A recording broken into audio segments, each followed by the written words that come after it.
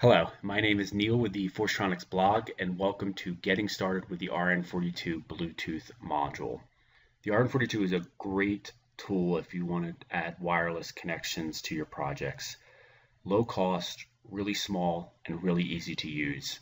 In this tutorial, I'm going to cover just connecting to it and communicating to it using a PC wirelessly. I'll cover how to put it in command mode and how to change settings and also read back settings from it. And then finally, we'll hook it up to an Arduino Uno and we'll communicate using a computer wirelessly with the Arduino Uno through the RN42. So here's a picture of the RN42 and one of its variations, the RN42XV. So the RN42 is just the basic module. And as you can see, it's very small. So it's not easy to solder, I'll warn you. So I first went with the base model, the RN42, and now when I buy one, I buy the RN42XV. So I would recommend, unless you already have a plan of how you're going to prototype it, I would recommend buying it already mounted on something like the RN42XV, which is the same type of configuration as a XB, if you're familiar with the XBs.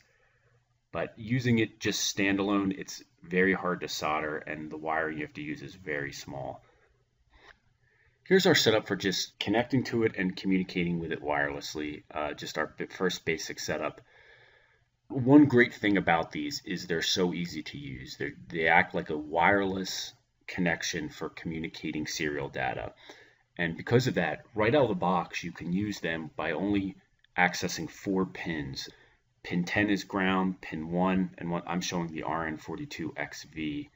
If you have a different variation of it, the pin numbers will be different, which are shown in the data sheet. But for the RN42XV, pin 10 is ground, pin 1 is 3.3 volts, pin 3 and 2 are the UART pins for communicating with it via serial. In this setup, I just have them shorted together, so any message it gets, it's going to echo it back to the sender. So I'm going to demonstrate this using a Mac. The process and some of the tools you use aren't much different if you're using a Windows. So if we start off here, first we want to pair the RN42 Bluetooth device with our computer to start communicating with it wirelessly from the computer. On a Mac, to access the Bluetooth settings, you just click the Bluetooth emblem up here or go to System Preferences. And I can see my RN42 Bluetooth device show up here. And here's some of the past ones I've used in the past. But all I have to do is power it on. It should show up. I'm going to press pair, and basically I'm telling my computer it's all right to communicate with this. We want to communicate with this Bluetooth device. Now, certain RN42s, and depending on your computer settings, may ask for an authentication code. The authentication code, the default one, is 1234. That can be found in the user's manual, and since I mentioned the user's manual, I'll go to it now. So here I access the user's manual through SparkFun's webpage. Now here, what we're looking at right here is actually the default settings of it when you first turn it on and want to use it right out of the box. So its baud rate is 115,200, 8 bits, no parity bit, 1 stop bit. So with those settings in mind, I want to set up my terminal program. So you're going to need a serial terminal program to communicate with it. And these can be found, I'm going to use CoolTerm. These can be found for Windows or Mac, and they're free. And it basically is a window that allows you to connect to a serial device, whether it's wired or wireless, and communicate with that device. So first I'm going to go to my connection settings. So I'll go to options, and here's where I'm going to tell the terminal which serial device to connect to. Now, if this is the first time you're using the Bluetooth device, you always want to hit rescan serial ports. I'll go up here. And you can see my these are all Bluetooth devices, but I want to connect to my RN42 one, which is RNBT. Remember, I'm using the RN42 XV module. If you're using just the RN42, it'll show up as Firefly. So here I'll select that. I already have my baud rate set to what we just saw in the user manual. I have my parity bit set, my stop bit set. So I'm good to go there. I'm also just going to show you briefly the terminal settings. I'm just going to use raw mode, which means anything I type is sent out right away. And I want local echo. That means I want to see what I type on my terminal. So I'm going to press OK. So I'm going to hit connect, and I'm connected to my RN42 Bluetooth device. So I'm wirelessly connected to it. So if you remember our setup, we only connected 4 pins. We have ground, our power supply, and we have our 2 serial pins shorted. So anything I type, I should just get it echoed back. So I type T, I hit return, another return happens. I should just echoed back.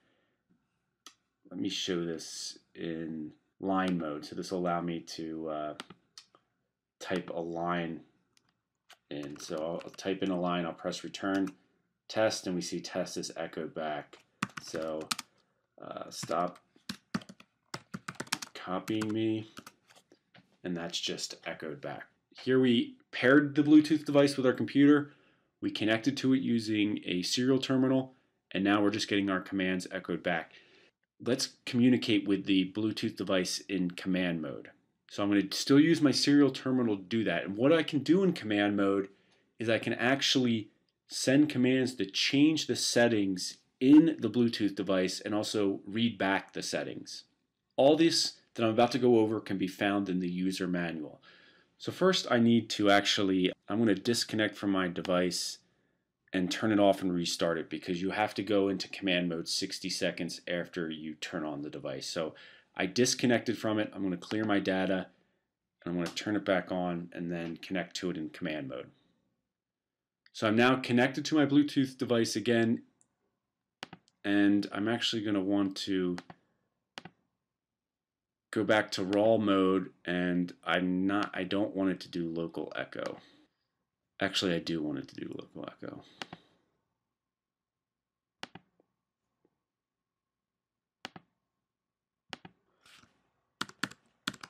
To go in command mode, I simply type $sign 3 times, and if the command mode entering was successful, the Bluetooth module will return CMD, showing that it's in command mode. Now, one thing I can do is, well, I should mention first, the commands, if you want to change a setting, it starts with an S for set. If you want to get a setting or get a current setting, it starts with G. So if I want to get the name, I type GN for get name. I put a comma and then I pressed enter, and the module returns its name. It's RN41AD. So what I want to do is I actually want to change the name. So one thing I can do to change the name is, instead of GN, I press SN. I'm going to do comma, and I'm going to name it to FT for Forcetronics and BT for Bluetooth, Forcetronics Bluetooth. Now, if everything went fine, it returns A-OK. And I can check it by doing get name again. So now my module's name is FTBT. Now, that's not a great name, because if another module has that name, it's going to cause problems. So they have a command that allows you to set its name, and then it automatically tacks on the last 4 digits of its serial number. So that command is S minus, and I just have to type in FTBT and A-OK. So what that did was it changed the name to FTBT and then added the last 4 of the serial to make it a very unique name. And once again, I can check that by just pressing GN.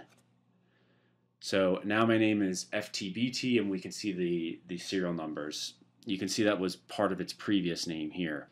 Let me get out of command mode, and to get out of command mode, I'm going to do -3 times, press enter. It says N to tell me that I'm out of command mode, and now I should start seeing things echo again. So now let's move on to communicating with an Arduino Uno using the Bluetooth module and the serial terminal. Okay, now we want to communicate with an Arduino Uno wirelessly using the RN42. And here's the schematic on how we're going to do it.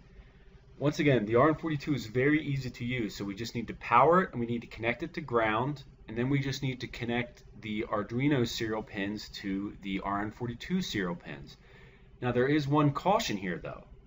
The RN42 uses 3.3 volt logic, the Arduino uses 5 volt logic, so when we transmit from the Arduino to the RN42, we could damage it because it's rated for a lower voltage. So what I did is I created a simple voltage divider to perform what's known as level shifting. So we want to shift the level of our logic from 5 volt to 3.3 volts to communicate. One of the easiest ways to do that is with a voltage divider. So I have 5K and 10K. Basically, that's going to turn 5 volts to 3.333333 volts, and that's not going to damage my RN42. So voltage divider is there to level shift the logic level. I actually have a tutorial on level shifting if you want to check it out that covers a couple different methods of how to do it. One thing you might be saying is, well, the RN42 is only putting out 3.3 volt logic and Arduino is rated for 5 volts. Yes, but the minimum threshold for Arduino, I believe, is something like 2.7 or 5 volts. Even though it's only 3.3 volts, the Arduino will still read it as a high. Okay, let's look at our code and let's communicate with our Arduino. So here's our Arduino code. I'll begin my serial COM port on my Arduino at the same baud rate that the Bluetooth is working at. I'm then going to create a string variable. I'm then just going to do a loop that's going to wait for serial data to be available. So it's just listening for serial data. The Arduino is. And so once the Bluetooth module gets wireless serial data from my computer, the Arduino will read it in, store it in a string, and then what I'm going to do is I'm looking for certain words. So I say if there is information in the string, I'm then going to read it. So I'm going to look for hi Uno, and then the Uno is going to answer with hello Neil. If I type in the meaning of life, the Arduino is going to tell me what the meaning of life is. And then if I type in anything else, it's just going to give me syntax error. So if you used computers in the 80s or early 90s, you would recognize syntax error.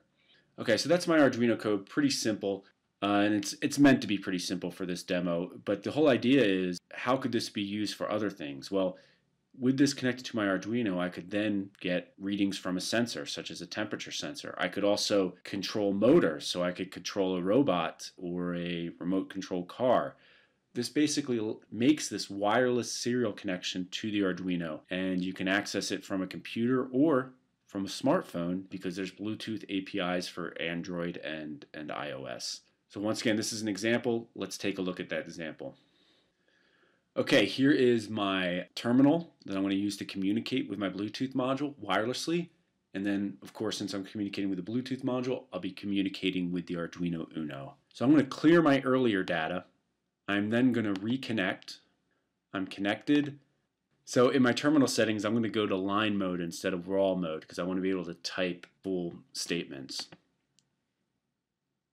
Okay, so I'm connected. I'm in my line mode. So I'll type in, as an example, I'll type in hi Uno. And I get the reply back from the Uno I've expected. Hello, Neil. I'll type in meaning of life. Uh-oh, I didn't type in something right. Oh, I need to put a question mark at the end. That is the mistake I made. So what is the meaning of life? Money, guns, hose. Okay, and then of course, as we already saw from an example, if I type in any other data, I just get syntax error. Syntax error.